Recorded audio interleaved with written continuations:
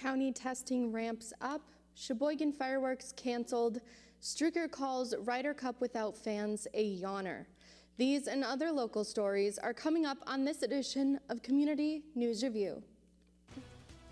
This is Community News Review, service WSCS TV, news content provided by WHBL.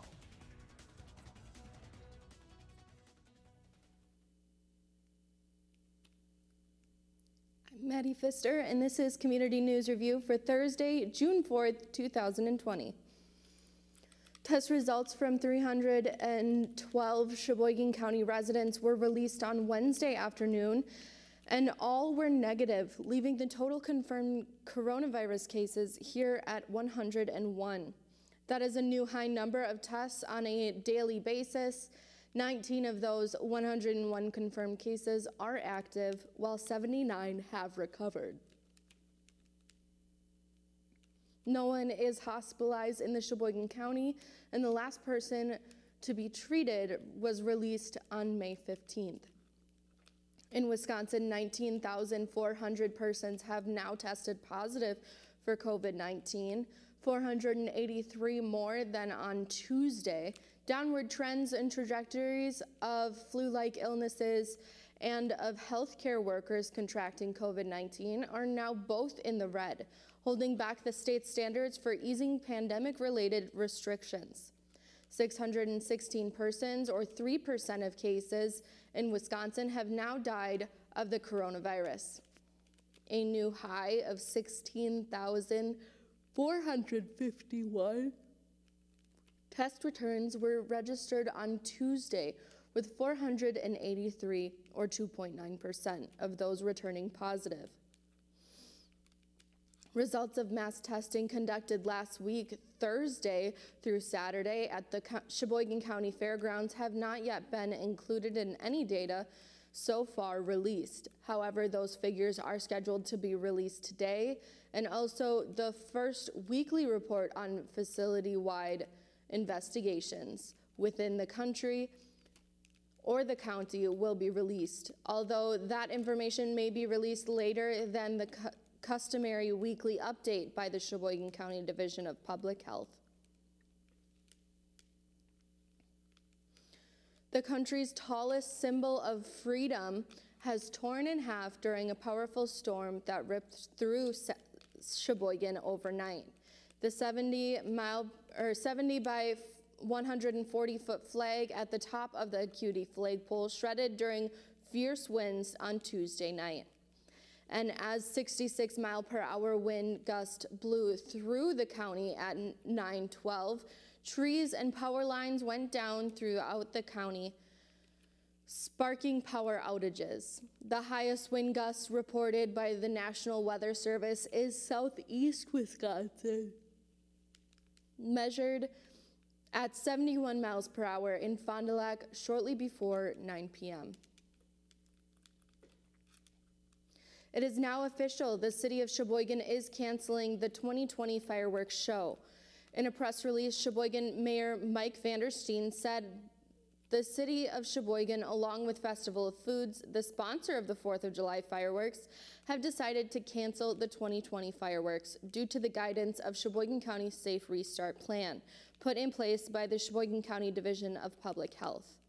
An announcement on April 30th had left open the possibility of fireworks being postponed to Labor Day weekend.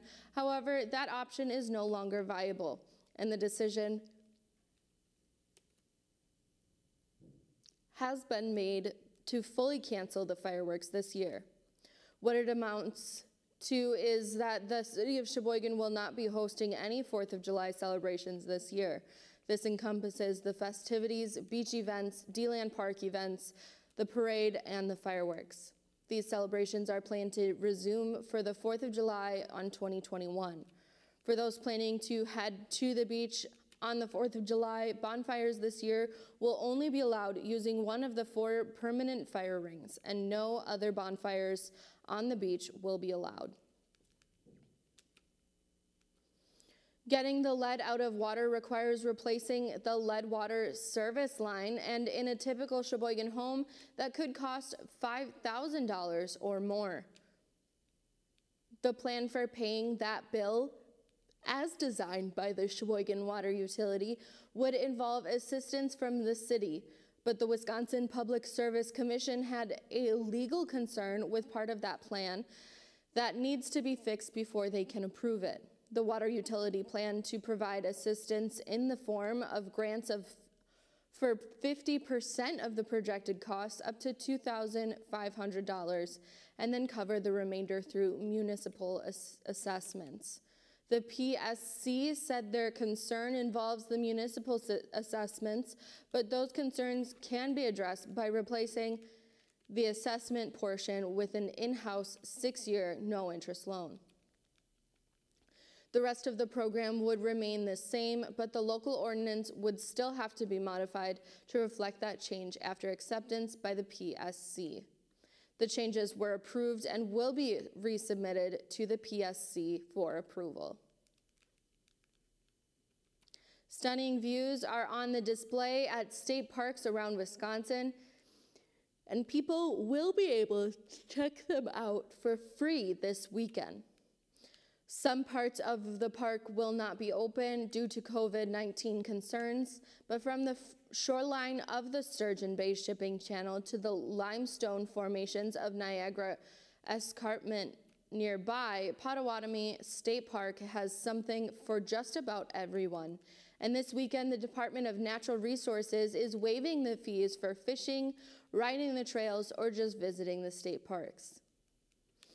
But not everything is available. Historically, camping is not part of the free fun weekend, but COVID-19 concerns are keeping all sites closed at least through June 7th and maybe even longer.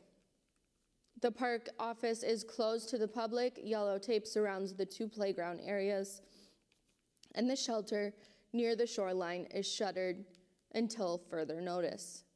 Brown Stender tells Fox some other areas are now available, and Sue Selvik and Patty Peterson hiked the Hemlock Trail on Wednesday. They tell Fox 11 the free fun weekend is a chance for anyone to experience the park. And yes, we will see a big difference. A lot of people will be coming, said Sue Selvik, Sturgeon Bay. I think people are just ready to, it is still social distancing and doing all the things that are recommended, but it is nice to just get into the park, said Patty Patterson of Sturgeon Bay. The free fun weekend runs June 6th to 7th. After that, the visitors will need to purchase an annual park pass online or over the phone. Saturday is also National Trails Day. In celebration, the Brown County Parks and Rec Department is waiving daily fees and offering free usage of all Brown County trails on Saturday and Sunday. And finally, holding golf's Ryder Cup later this year without fans present due to the COVID-19 pandemic would almost make the event a yawner, U.S. Captain Steve Stricker said. Golf's calendar has been decimated by the novel coronavirus outbreak, with 3 of the spots, 4 major reschedules, and the British Open canceled. The biennial Ryder Cup competition between the United States and Europe is scheduled for September 25th to 27th at Whistling Straits in Wisconsin, and fans are unlikely to be able to attend if it goes ahead. The event was made by the fans, and without the fans, it would almost be a yawner of an event, Stricker told Golf Effect Radio. To cheat out the Wisconsin fans would be a crime. I hope when we do have it, it can be up to its full potential.